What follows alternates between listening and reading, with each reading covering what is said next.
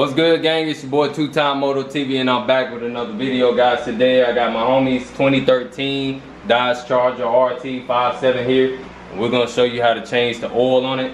So first off, guys, y'all are gonna want to make sure that the car is secure. So we are on ramps. Also, we have 2 jack stands and a jack supporting, because I'm about to get up underneath the vehicle. Safety first. So let's go ahead and get started. So once you got your car in the air and you're up underneath it, you're going to set a catch pan up underneath it to catch all of the oil, and use a 13 to put in the back of your oil pan, and you're just going to want to lefty-loosey. So make sure that either your ratchet or your wrench is lefty-loosey. So let's go ahead and crack this nut off.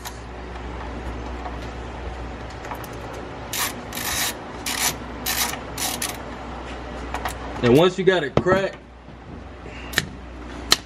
you can take your wrench or your ratchet off.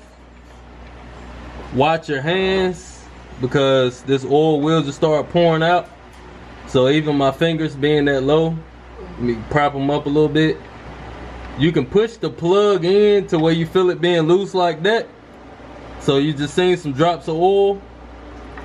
Once you crack it, just let it off.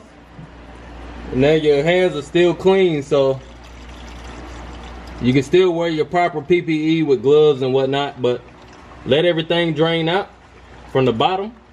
And once you got the bolt off at the bottom, letting it drain, you're gonna want to open your cap up so it depressurizes the system and you can get all of the oil out. It'll drain a lot better. So cap is off. All right, guys, so that we got the bolt taken out and the cap taken off at the top, what you're gonna want to do is find your filter, which is on the passenger side and is on the passenger side of the oil pan. So sometimes you can just reach your hand up here and twist it off, which I think I put this one on last time. So yep, I'm able to twist it off, and you're just going to move your canister that you have to catch the oil up underneath it, because as you can see, she's already pouring out a little bit. And so you'll know where to catch the oil at. And then you do want to wear some gloves with this, because as soon as this come down, or even matter of fact right now, you can see it's just getting all over the place. Drop the filter,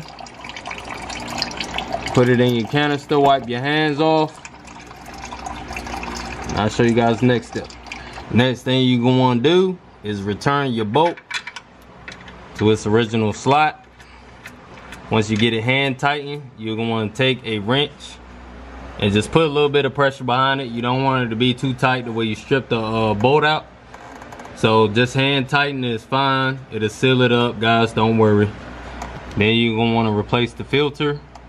So before you put the filter on, you're going to pour oil in it, and then you're going to put oil around the rings, just so it don't dry rot, because you are making contact with the car with the rings. So you just want to put a little oil around it just so it don't dry rot.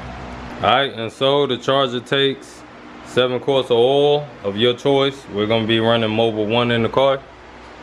So got our little makeshift funnel. You guys can use a real funnel if you want to. Make sure that you pour about 6.5 quarts in there. Check your dipstick, and then pour the rest. So we'll go ahead and get started on that. All right, all 7 quarts in. So we're gonna put the cap back on. Start the car.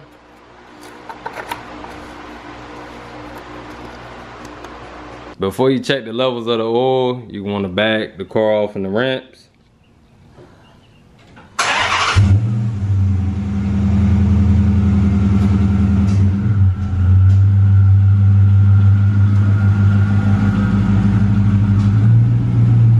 Alright, so with this big bad boy RT on the ground, you're going to check the dipstick, but first thing, you're just going to wipe it off.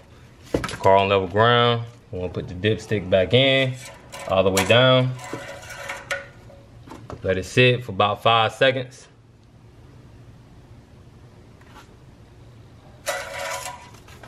Check it. See where the levels are. It's not above the add mark. So we're good. That's how you change the oil and a Dodge Charger 5.7 RT.